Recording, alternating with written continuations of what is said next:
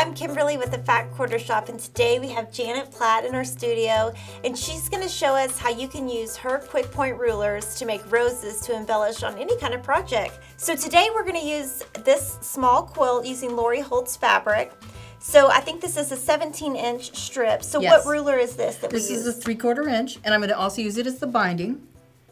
And so it'll just finish everything off and just bring everything all together. And it's your 3/4 inch scallop ruler. Yes, correct. Okay, so we've got a 17-inch strip, and she's going to show us first how we ruffle that, and that's our first step.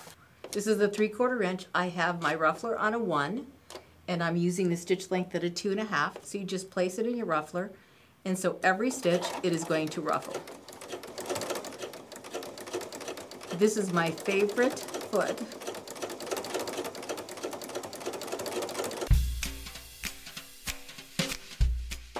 Okay, now that it's all ruffled, we're ready to make the flower.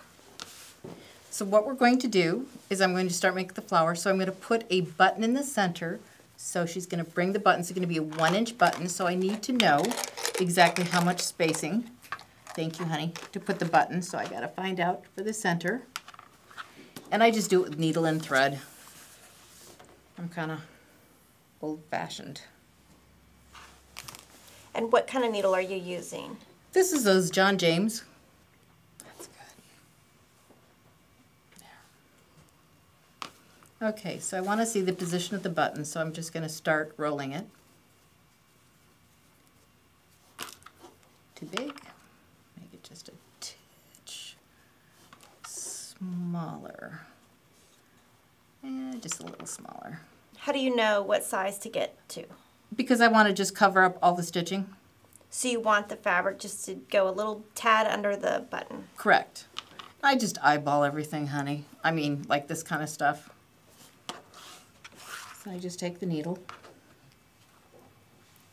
Thanks to long nails, it's kind of hard to pick up. So then I just always go underneath, and I just start sewing. So you're sewing the first 2 layers that meet together? Correct. And I just kind of sew like big stitches. Yep.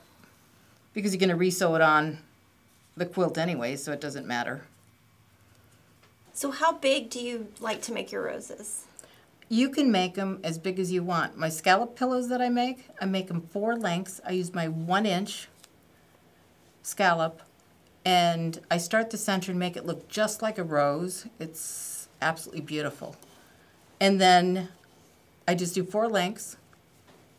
Selvage to selvage. So like 160 inches. Correct. And then I just ruffle the whole thing. It automatically, as you see, starts making a flower. And I'll take 14-inch pillow, 16-inch pillow, whatever you would like. And it's absolutely stunning. You can put it on purses, you can put it on anything you want, and it just takes the simplest things and makes it darling.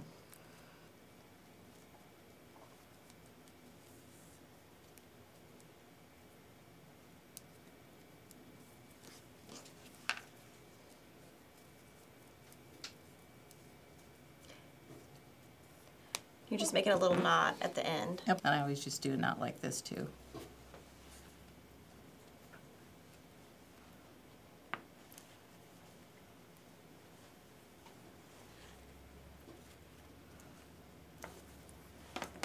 Just to make sure it's super secured.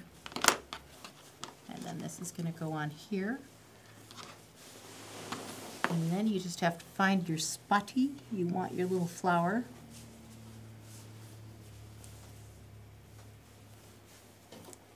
And then you have to make sure you go between the 2 layers. I'm going to kind of pin it. Sometimes I do, sometimes I don't. But I will this time, because I'll probably lose it if I don't. When you sew through, you're going to sew through everything except not the backing. Correct. So you got to pick it up. And I'm going to look at this, and I'm going to go through the layers and just make sure I can tell by the feel that I didn't get through it. And I always check, yo baby, I didn't get through it.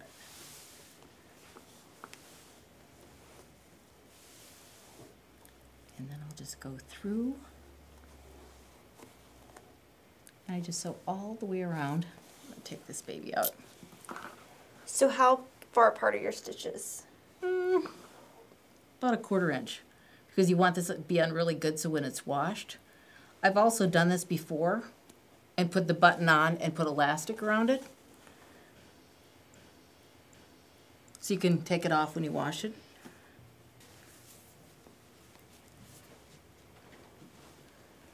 So start in the back. Yep. Go through the flower. Yep. Back to the front.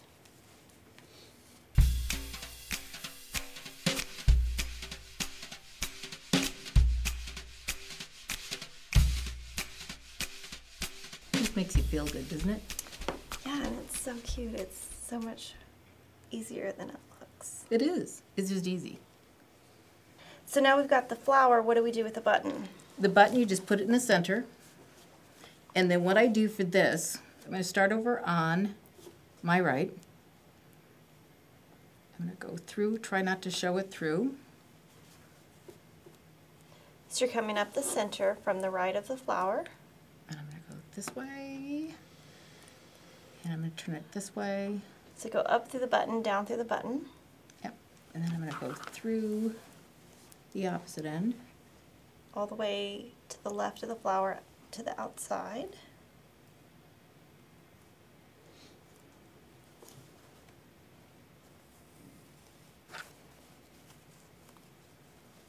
Okie dokie.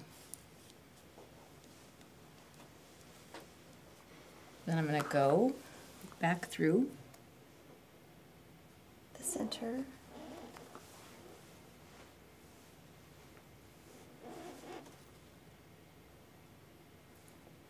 I can get back through this way. Once again. So you went all the way back to the left, but Correct, not through the because I button. want it to get secure. Then I'm going to start again.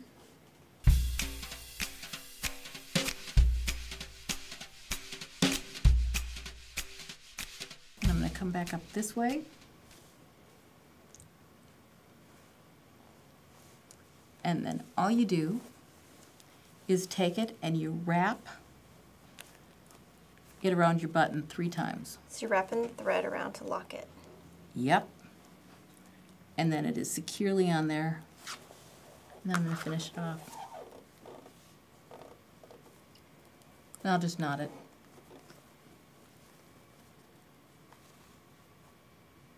And it's easier to do on the side of the flower, because Yeah. you can see what you're doing. Yeah, because otherwise it's, And it's hidden, so yep, nobody's going to see it. nobody can see it. So you're just making a knot.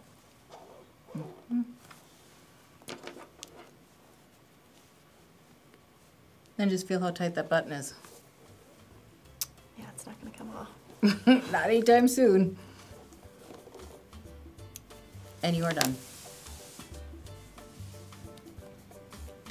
So Janet, thank you so much Thank for you. showing us how to put this rose on any kind of project that you want to. We hope that you will do that and share your photos with us. And thanks for watching us today. Thank you.